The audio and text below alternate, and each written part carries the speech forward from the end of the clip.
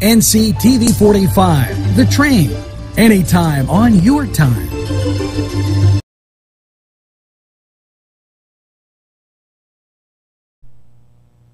Today's programming is brought to you by NCTV45 and NC Radio 450, Newcastle's community television station. This program furnished by Sporting Goods, 23 East Washington Street, Newcastle. Call 724-658-2535. These fine businesses provided funding for this program. Gatherings, Town and Country, and On Target.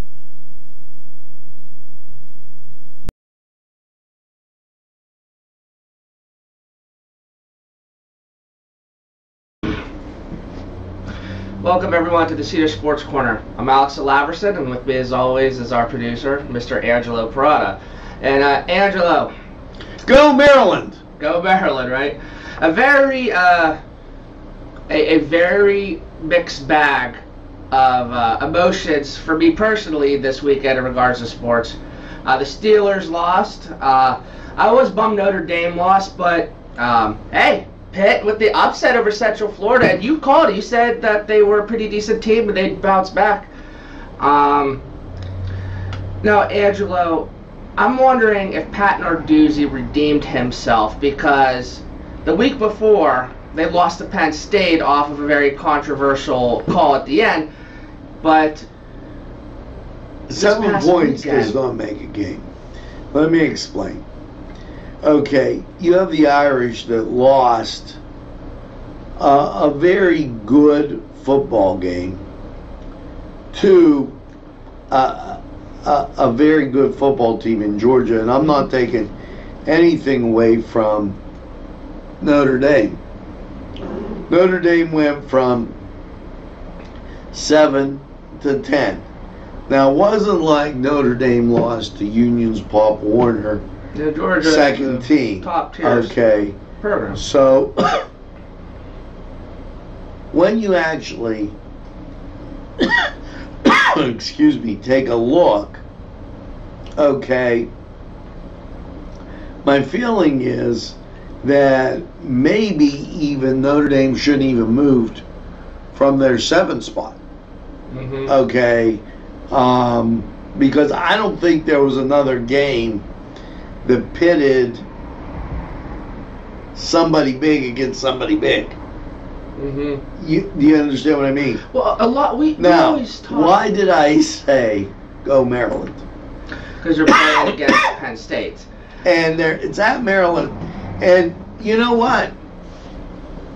Penn State is a sheep in wolf's clothing.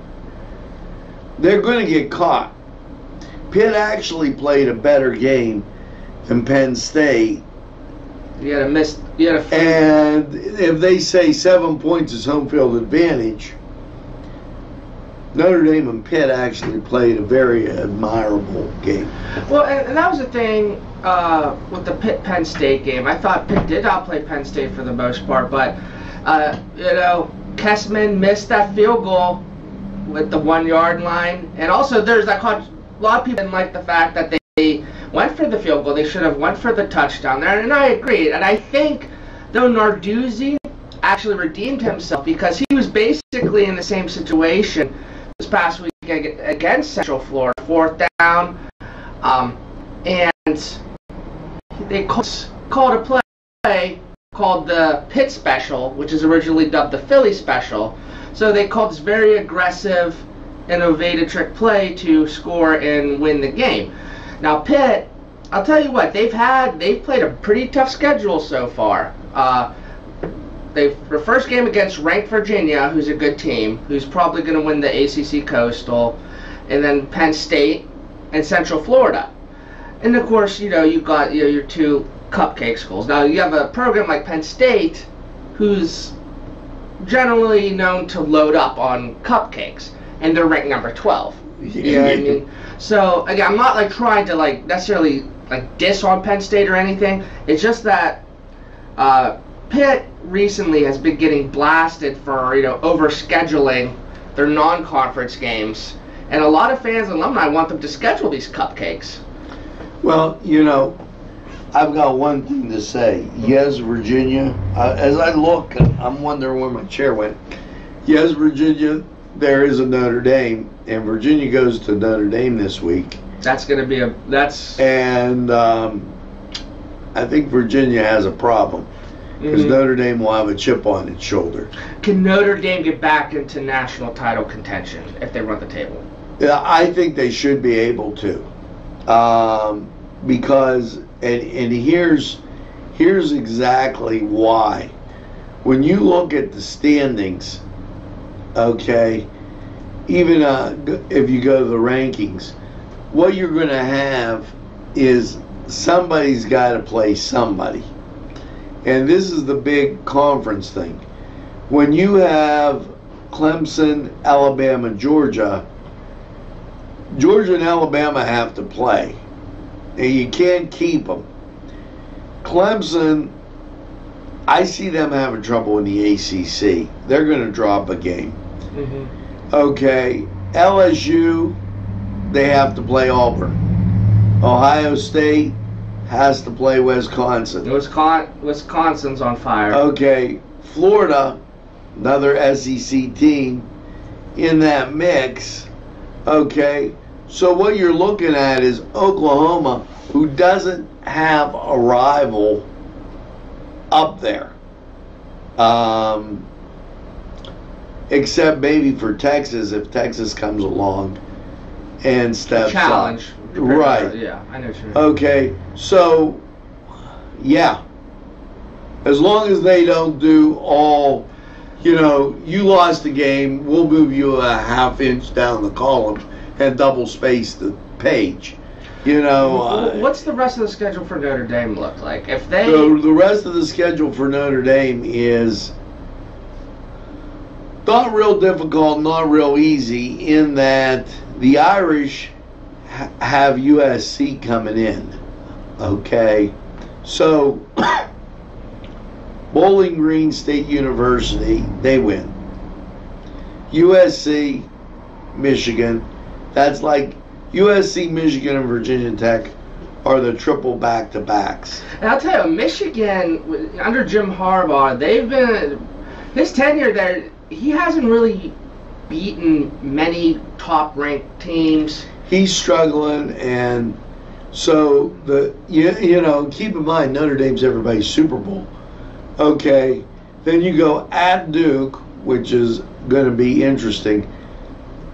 Navy, the last two games where you have Boston College and Stanford, I tend to be, Boston College is going to be at Notre Dame, and Stanford will always give the Irish a game. So if Notre Dame plays up like the team that they're ranked, like the 10th ranked team, plays like they played against Georgia. They should have a shot to get in the final four. I think we should take a break, and maybe next segment I'll dive a little bit more into Pitt from Cedars football. Restaurant in Newcastle, Pennsylvania. A special thanks to Cedars, featuring Middle Eastern, Italian, and American cuisine.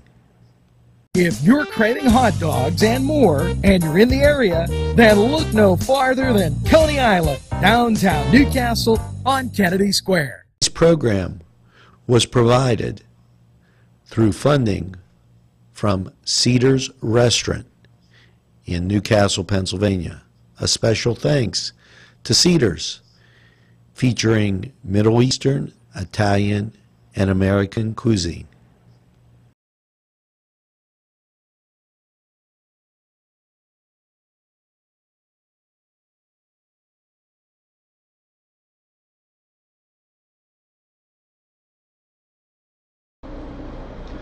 And welcome back to the Cedar Sports Corner, everybody. Like I said before break, I'm going to go over Pitt Panther football a little bit more here. So right now they're 2-2. And they got a should-win game against Delaware. Now, anyone that knows Pitt is the most unpredictably predictable program in college football. They could beat the number one team or two team in the country and lose next week to a school like Delaware. So I wouldn't be surprised, but I don't think that happens. I think they'll beat Delaware. If they have Duke, they're at Duke and at Syracuse after. And then they're back home at Miami. And then they go away again to Georgia Tech. The last part of the schedule boasts the biggest problem for Pitt. Because the Miami, Georgia Tech, North Carolina, Virginia Tech, that's the 4 in a row where you really have to be disciplined to pull it off. And for whatever reason, no matter how bad North Carolina is, Narduzzi and Pitt they just can't seem to beat them for whatever odd reason. So if they can get to 7-8 wins somehow, I think they should. If they're as good as What if Virginia loses a game or two?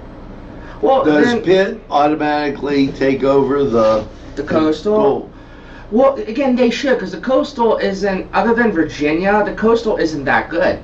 So Pitt has more talent than I think the rest of the Coastal does. So when you look at Virginia, they're at Miami after Notre Dame.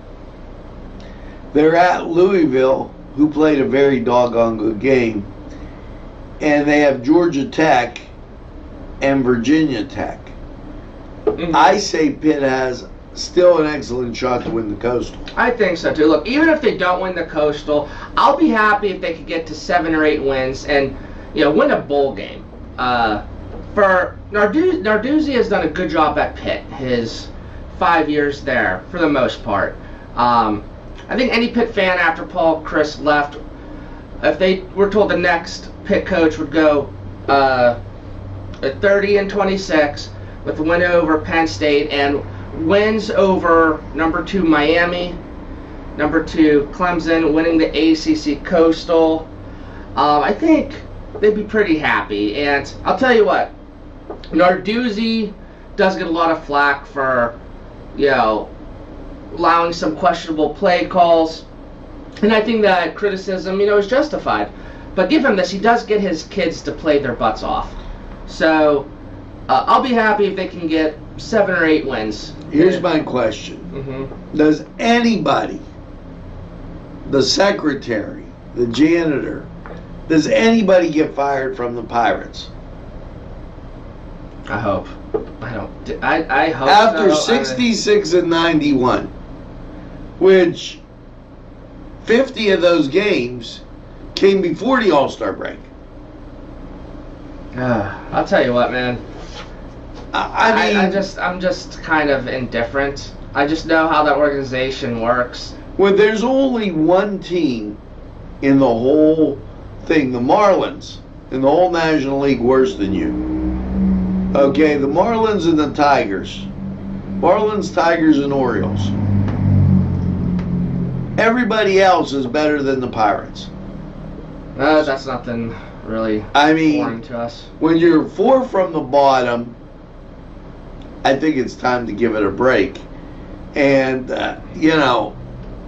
I just want to see who the Pirates are going to hold responsible, because I think it's absolutely a bunch of crap that you can't win baseball games.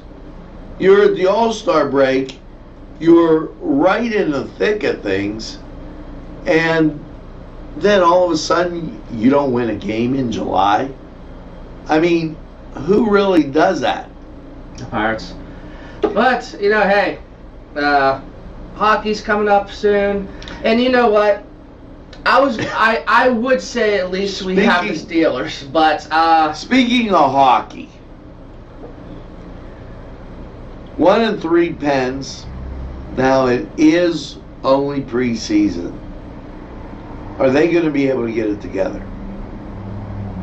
Yeah, I think so. I mean, you still. Now, look, I'm not the most, educate Regular on hockey.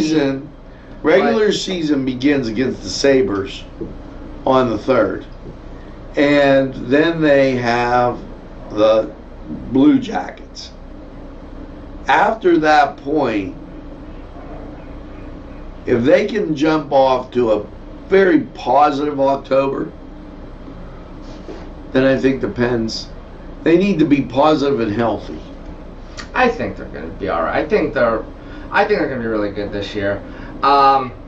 We should probably take a break, and when we come back for our third segment, I think we do need to talk about those Steelers. This program furnished by the MAD Unit, Mobile Auto Detailing. See Michael Sad at themadunit.com. Holy snowman, it's the Turf Bar, home of great sandwiches, appetizers, tacos, you name it, they have it at the Turf Bar. It's just the right food. You'll enjoy those special drinks. They're there too. And get that nice cold beverage, relax, enjoy the Turf Bar. If you ain't there, you should be. Hello, friends. Pinella Brothers, 1701 Hamilton Street, provided funding for this program. Great food and drink, Pinella Brothers. Welcome back to our third and final segment of the Cedar Sports Corner, everybody. And eventually it's time to talk about those Steelers. And obviously Steeler fans are disappointed. I don't think many people saw them going 0-3. Of course, Ben is out for the year. Mason Rudolph at the helm. Rudolph did all right his first game coming in. A decent second half against the Seahawks.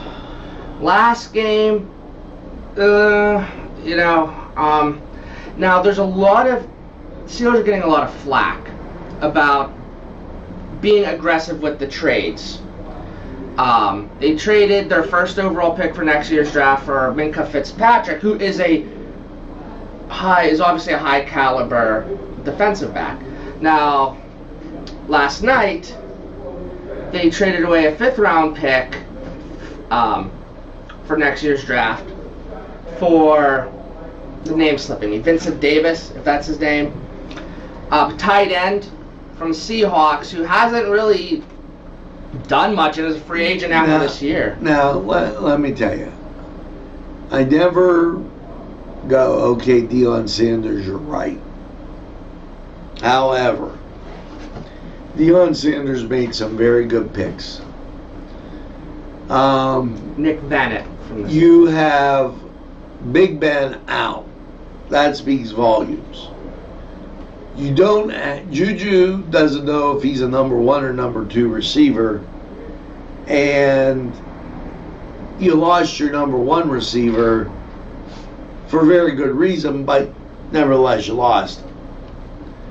You don't have a running back. The Steelers, I hate to say this, they're just a mirror image of what they used to be. 29th overall in offense and 30th in defense. So this week, I'm watching your team, the Browns, take on Baltimore. They're not my team. But what I think is bothering a lot of Steeler fans is, why are they all of a sudden being uncharacteristically aggressive with trades on a season that seems pretty much lost? Because they're 0-3. Ben's not coming back this year. I don't think many people expect Mason Rudolph to pick up the slack and lead them to the playoffs. They might see it as a weak division. Here's the thing. While your Cleveland Browns not my Cleveland Browns are good, they are not invincible. Well, they're 1-2, aren't they? So Baltimore is not that great, and the Bungles are bungling. So when you look at, can you win the AFC North, 2-1, Baltimore loses, you've got 2-2 and 2-2. and you've got a 1-3 Pittsburgh team. Well, I'll tell you what. So I think you're Baltimore's in pretty decent. I mean, I like compared to Lamar what? Jackson. The ocean? Well, no, I mean, they're not. I mean, they're 2-1. You know, I like Lamar Jackson for the most part. The Chiefs. Who would you pick on Baltimore to be on your fantasy team? Maybe Lamar Jackson. I don't really have any good quarterbacks in a couple of my leagues. But look, I understand. You're saying they're not as good as the 2-1 record indicates, because I know they beat the Dolphins. Okay, now there's a big win. Well, that's I understand. Union beat the Dolphins. But I'll tell you what, maybe the Steelers do see this as like a weak division.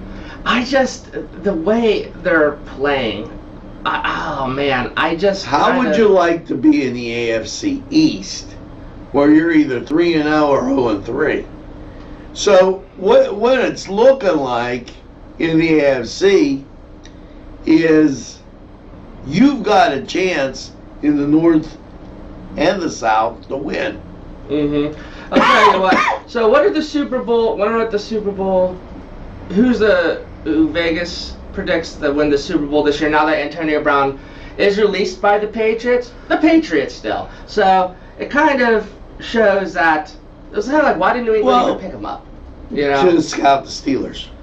Well, I mean, they only had him for a week. That's all they needed. They only played him one game. Well, I mean, after Brown's recent Twitter tantrums and a lot of the controversial things, Brown said on Twitter, I think his career's over.